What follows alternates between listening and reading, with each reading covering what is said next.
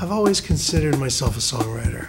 I remember me as a little kid playing the piano. I would take these poems that I used to write for my mother and put melody to them. The first song I ever wrote was called Someday, and I wrote it after my first guitar lesson. My first songwriting was really more instrumental compositions. I was always into keyboards, I was always into sequencing. Jesus, that first song was disaster. I mean, disgusting. It was horrific. I kind of like writing songs more than I do producing, because producing is more of a job, and writing a song is like, it's like this moment you create that didn't exist before.